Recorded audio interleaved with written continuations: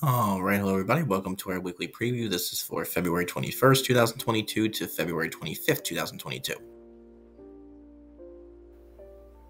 So this week here, it's quarter 3, week 5. No school on Monday because of President's Day. Tuesday in live class, we'll talk about what are deceptive sales practices with the lesson there of the same name, deceptive sales practices.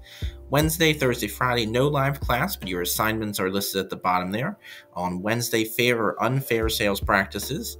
On Thursday, a G3000 article titled No More Loud Ads. And then Friday, your assignment is deceptive sales court cases.